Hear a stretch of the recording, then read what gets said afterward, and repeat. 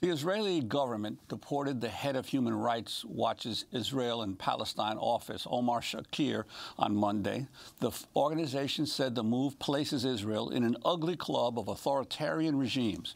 Israel has accused Shakir of supporting the Boycott, Divestment, and Sanctions movement, a nonviolent global campaign aiming to pressure Israel over its treatment of Palestinians.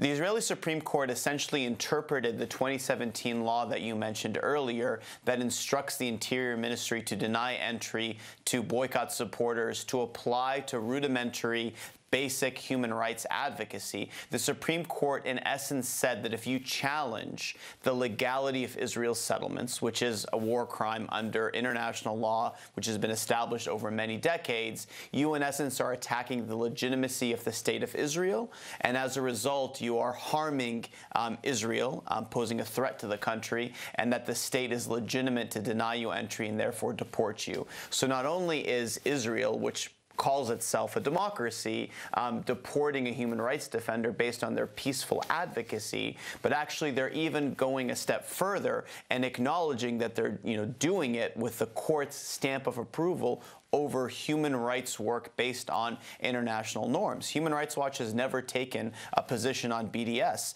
What we rather do is call on businesses, as we do across the world, to respect human rights. And decades of research has led us to conclude that businesses which operate in the illegal settlements invariably contribute to that illegality and to rights abuse. And we've asked for them to stop doing that, which is, of course, different than a more general boycott call, or even a boycott call specific to those companies or to Israel proper, which we've never done. This decision is coming amid a context in which there is a systematic assault on human rights organizations. And there's a reason why the Israeli government is doing this. They are trying to silence the messenger instead of dealing with the core human rights issues that are taking place on the ground.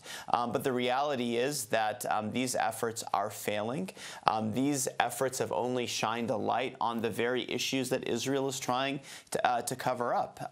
But of course, what's happening to me must be noted is small compared to what Palestinians face. In addition to Laith's travel ban that you mentioned, in recent months we've seen Al-Damir, a Palestinian prisoner rights organization, have their office raided by the army. We've seen a field researcher with Beit Salem who was detained while doing field work. And of course, if this is the way that human rights organizations are being dealt with, think about the millions of Palestinians in year 53 of an ugly occupation, in which they regularly face excessive use of force, home demolitions, movement restrictions that are discriminatory, not to mention not having the most basic civil and political rights. A 50-year-old Palestinian today in the West Bank has never had the right to free expression, the right to free assembly, the right to free association. They've been living under a brutal military rule that the Israeli government wants the world to forget about, but we won't forget about it.